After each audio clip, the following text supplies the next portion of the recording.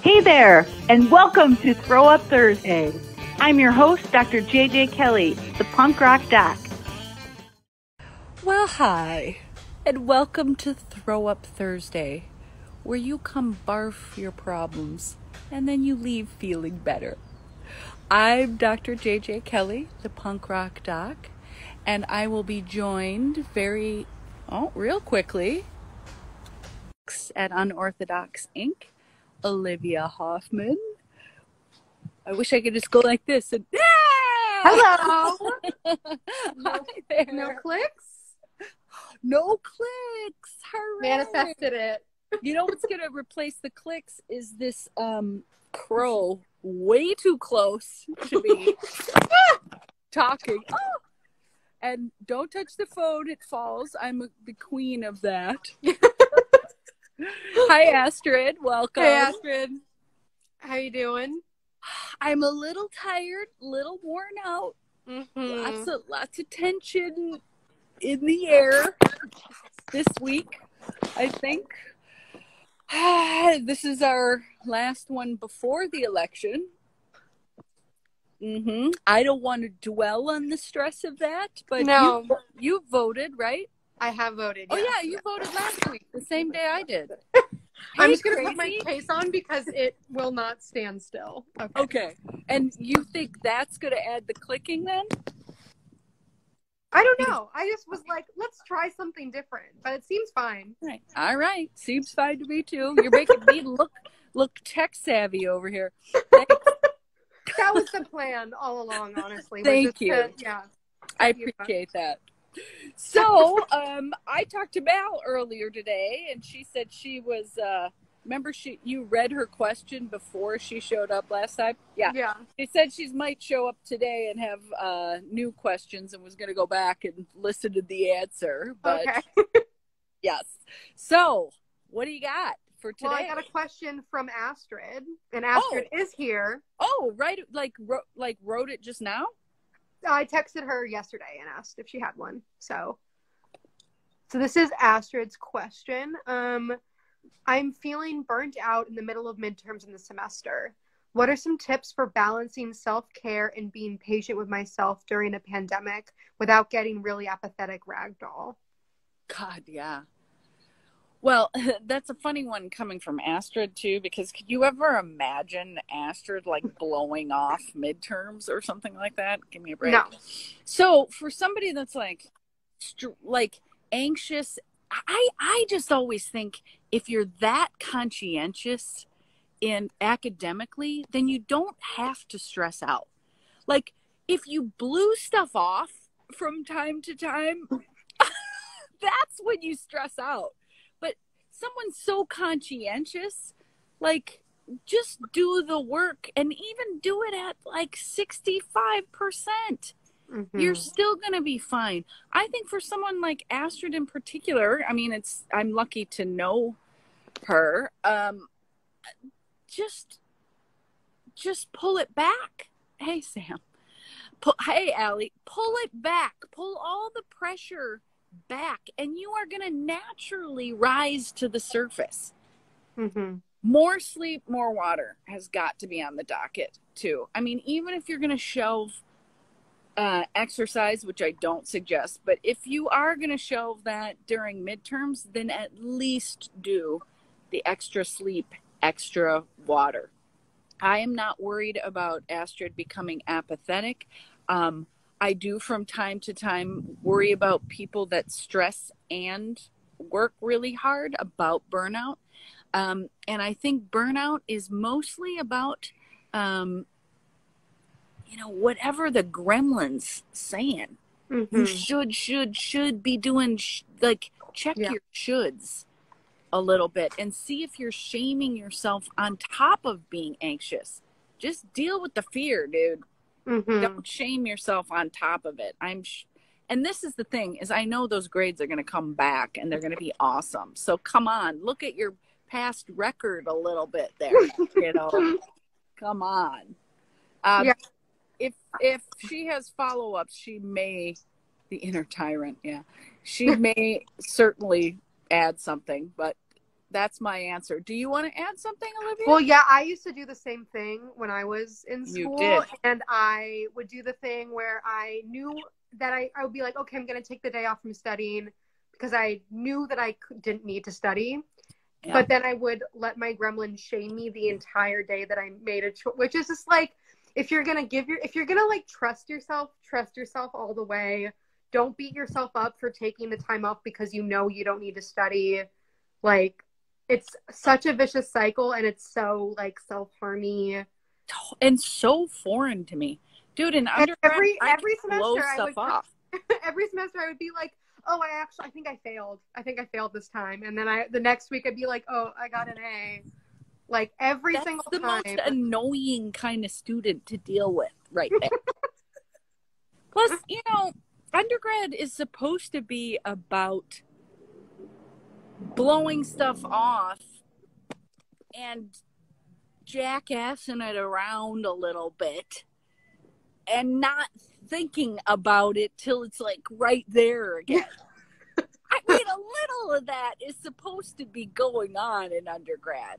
You're supposed to be like just having fun at the expense of your studies from time to time. But you guys, you're so conscientious. You've got it all so like down to a science that you can blow off a day and it not have it affect your GPA, but you don't, which makes you want to choke you out.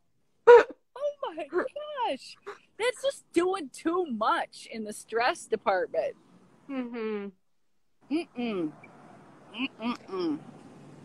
Yeah, there's Megan weighing in there too. I think that's the thing that like all of the docs do, where we like know our skill sets and we know what we can do, but then also do the like half 1 foot in thing. Is that what you want to call it? I think it's you guys are a little more anxious. I think it's either generational and or it's regional. I mean, I personally cannot relate to any of you guys on this topic. And, you know, we can bridge the gap and relate on some overlap on most things, despite the age difference between us. But maybe the regional difference, we have had more trouble bridging that gap because I'm just like, what are you doing? Taking yourself that seriously? Yeah. Oh my gosh. It's just, and you guys are all such high achievers too. Yeah, I mean, it makes my job fun because I get to teach you guys how to be a jackass and, you know, just get over yourself and have fun, which, by the way, I would say you do real well. Yeah. So bravo on that. Because if that's not a stress reliever, you know, being able to, like, laugh at yourself and, like, I don't know, not worry about being perceived as the jackass, I think that's a huge stress reliever right there. And Absolutely. we do that every Friday. It feels on wheels anyway. Which is a good time. Yeah. All right. What else you got there? Okay. All right. So I have one. My dreams have just been all over the place, but I've been having so many dreams where I'm like back in Vancouver working at my old job, and so many dreams where I'm like interacting with people I used to, moving back into my old apartment, and it's really starting to like affect my day-to-day life because it's happening so frequently and it's so vivid. Is there like anything, I guess my question is like, why do you think that is happening, and what are ways to like give myself what I need? Because I don't think it's that I want to move back there. No. Right?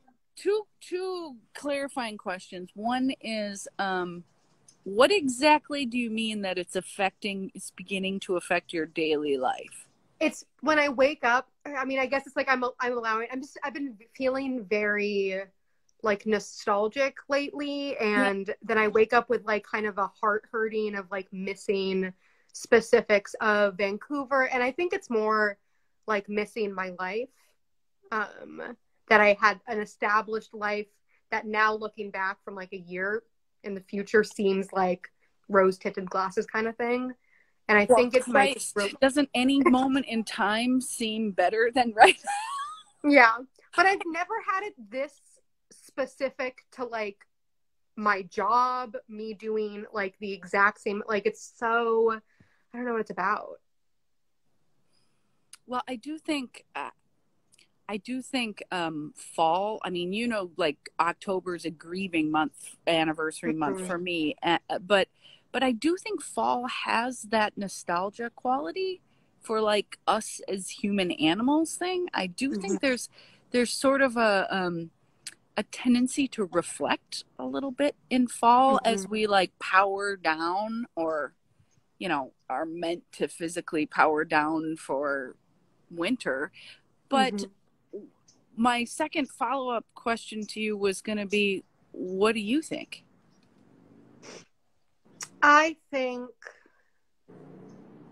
there's something about the unknowing, like how everything right now is very unknown and uncertain. Yeah. And so I had like a routine and it felt solid and it was very much mine. And the things that I'm missing the most are like the grocery store I went to and like walking around my old neighborhood and like taking the bus. So like very simple things. Oh, the pedestrian things of life, the ordinary. Yeah.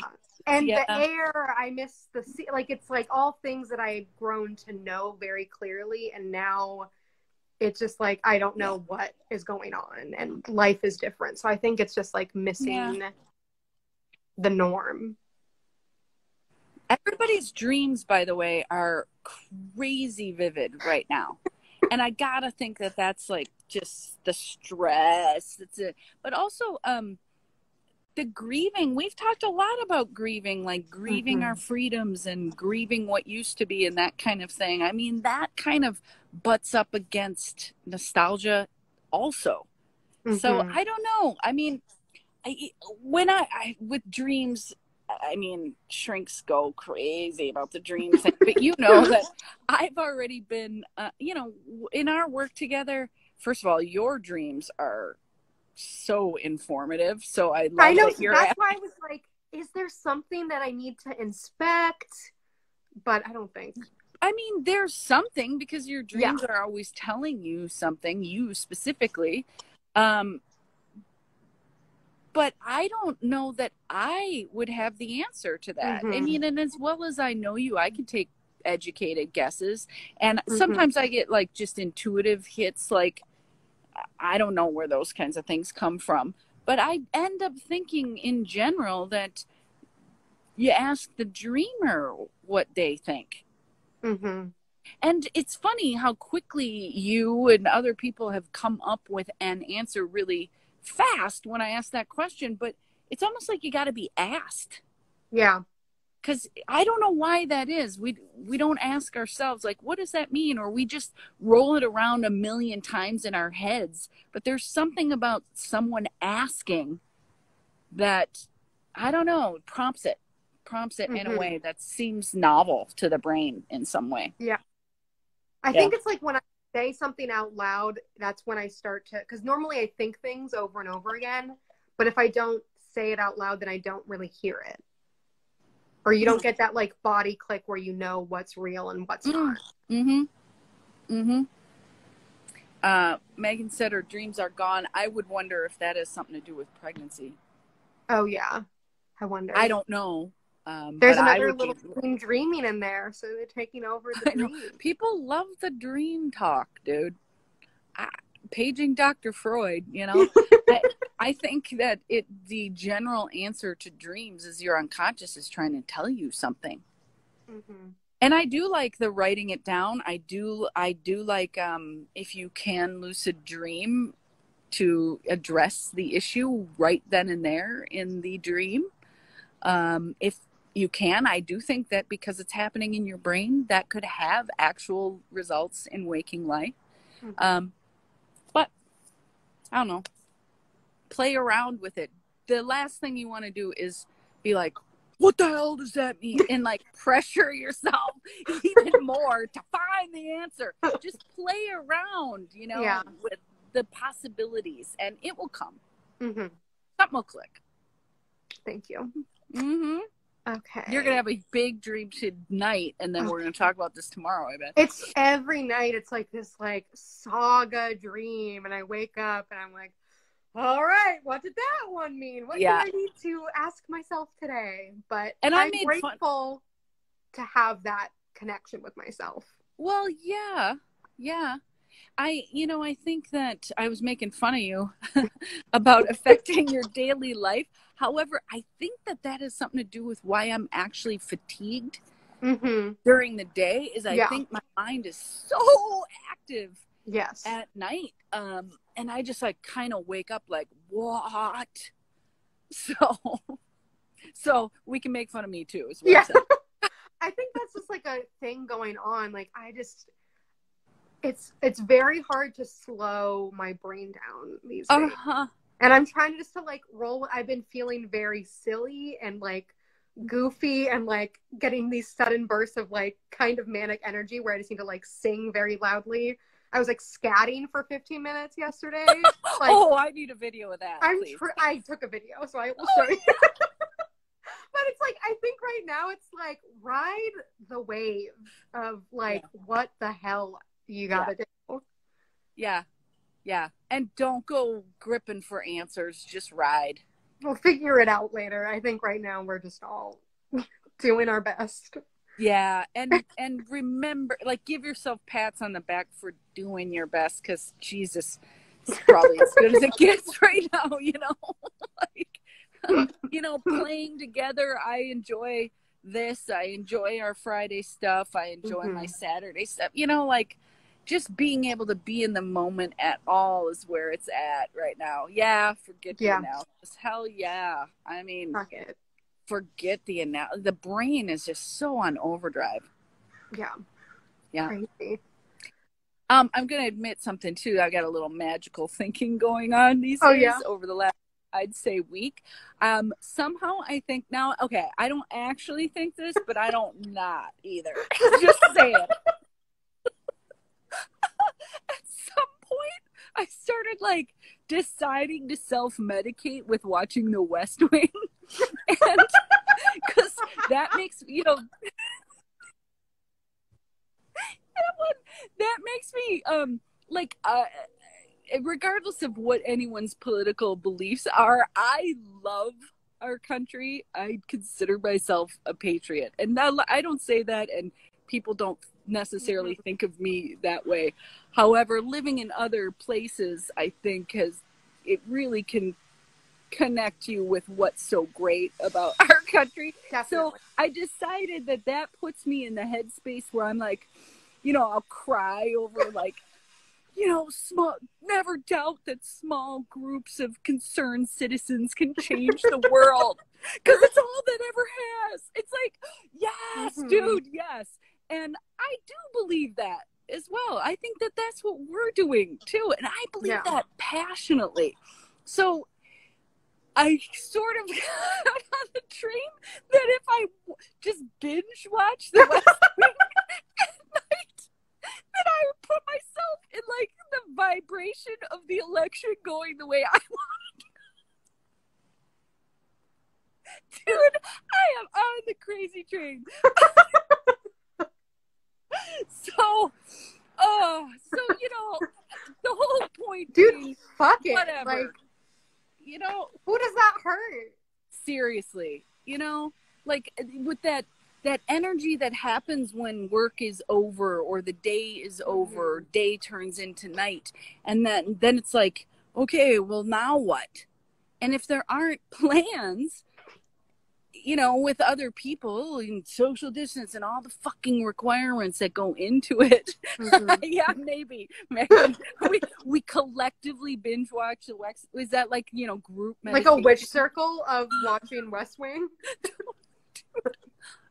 Yeah, let me say this is not recommendation land right now at all. It's just an admission to normalize the idea that fucking whatever works. It's not hurting me. It's not hurting somebody else. Yes, is it self-medication? Yeah, TV is.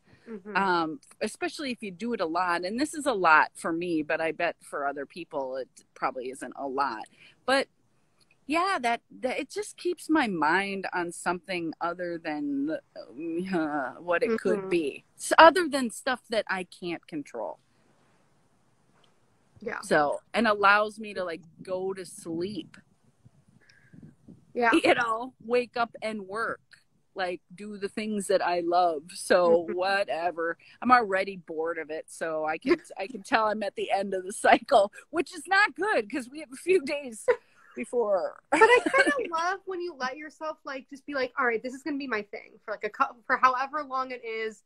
I think I've like that's like been a thing in quarantine that I've let myself like be like, I'm into this and be fully like, this is my thing right now, and really enjoying that in like a way that feels like kind of like a little kid, you know, when they're like obsessed about one thing and it's all they want to talk about. With a drop of tantrumy behavior in it. But it's sweet. It's sweet to allow yourself just to like unabashedly do something and believe in something. Yeah, especially if it doesn't hurt anybody, including yourself. I thank you, Allie, for the reframe. It's a distress tolerance skill in the distract category. That's not true because of the temporariness of it. I think the indulgence of it, oh my God, I'm like this so indulgent. But I mean, how long has it gone on? 2-3 nights? I mean, really? Oh, come on. I know. I can already feel like the heaviness of it. I gotta like move on. Thank goodness that my tolerance isn't. I don't know. It's just too much for me. Yeah. Well, there's my confession for the day. Thank you for telling me. Yeah, sure. Next. Okay. All right. This is a question from Torben. Okay. He said I guess I'll just do it. Okay. He said, I noticed that I'm smoking/drinking more now during the pandemic. Is there anything wrong with that? Torben, okay, I wish we hadn't said his name maybe because I'm fucking tearing. That is a bullshit question, first of all, which is why, let's just forget that we said a name with it. This person knows well the answer to that. Oh my God. Is that a real question even? Well, so when I asked, I was like, Yeah. I think we know the answer to that question. That's one of those ones that we know the answer to. And he said that he asked it because he thought it'd be helpful for more people. Oh, horseshit again. Oh my gosh. Oh, the thing is he's not watching this, so he doesn't even know what's coming tomorrow when I see him.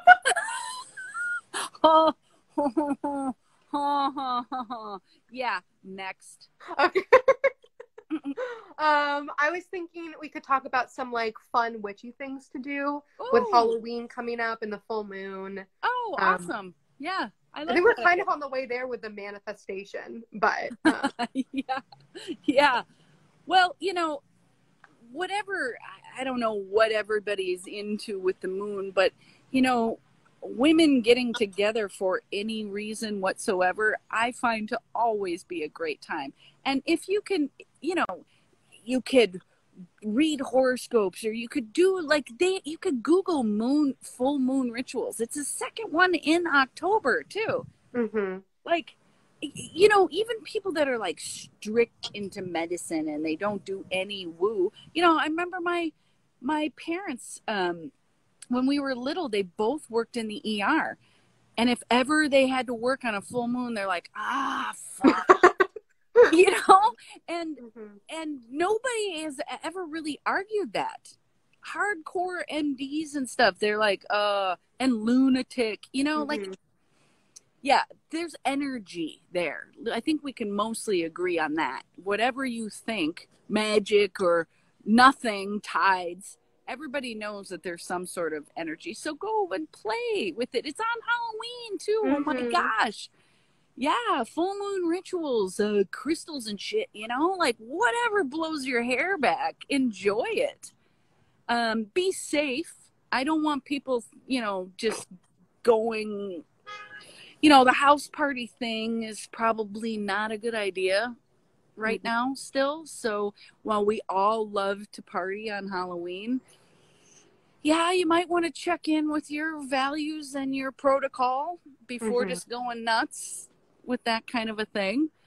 Did I see the moon is wet? What? They found water on the moon. What? Yeah. No, I did not read that. But after we get off, I'm going to go read everything I find on that. Oh my God. We're so talking about that. We're so talking about that tomorrow. Oh my gosh. I don't know. I think it's a great time to just check in with yourself and play with the holiday of Halloween. Why not? Definitely. I don't know. Do you have anything you want to add? I've done a thing before where I like make a cauldron and get like a pot and then write down things that I want to let go of from the past. Because usually it's once a month, but I mean, it still works now. It could be like the whole year. Because it feels like a cycle we're like at the end of a cycle right now. I'm getting that. Well, the full moon is that too. Yeah. But even you expand, and then let go is what people say. But it seems like there's a lot of like the past year that maybe that's what my dreams are about. Is like about like there's like something energetically that was from that time that is now coming to whoa. That's so real. I think that's what it is. I think there's like a closing of a chapter. All right. Nicely done. Yeah, if you back burner that shit and you don't put pressure on it, it comes, right? Yeah. Cool. So that's what that's about. Nice work. That was a cool thing to just watch happen. When you're like, that's a soul, like a door within my soul just opened, I felt. Yep. So writing down things that you want to let go of and intentions and then burning them and putting them in the cauldron. Safely with water nearby. Yeah. That's why I put it in a pot. Nice. I love any letting go ritual I am into anytime. Yeah. Yep. And it naturally, when you like empty out that energy, it naturally flows in like what you're grateful for. You don't even have to like do it on purpose. It just happens. Yeah. It creates a space for new creativity and just new energy to flow in. I love that. That's awesome. Cool. Yeah. Cool. Fun. I'm excited for the moon. Me too. So tomorrow, I'm very into tomorrow. Feels on Wheels, 2:30 to 4, Alcatraz and College once again. Nice. We got a couple surprises. Are you going to dress up? Yes. But what will I be is a mystery to even me. Okay. All right. I don't think I'm going to like do a costume, but I am going to do my Halloween dress. Is Allie wearing that dress? The Halloween dress, I wonder. Torben's going to dress up. Yeah. Astrid, are you going to dress up for tomorrow? I hope so. I think we're going to have some of our DBT beginners stop by, the youngins. So exciting. Yeah, that could be fun. Maybe we'll give her first whack at the... Oh! I didn't want to blow the surprise. No, I mean, I said nothing. First whack at getting advice, obviously. Yeah, exactly. That's what I was going to say. Totally. Energetically, we're on the same page, Yeah. As per usual. Yeah. Sister. Cosmically linked, Yes. So if you are in the neighborhood of Rockridge, please come see us tomorrow. We're going to have a great time. I think that's it for me. Yes, Next week, we will know a lot more. And we will be there together. Yes, we will. Thursday, we will be back here at 4. Thank you very much. Thank you. Bye. Bye. Get in touch with me, Dr. JJ Kelly, the punk rock doc, at drjjkelly.com.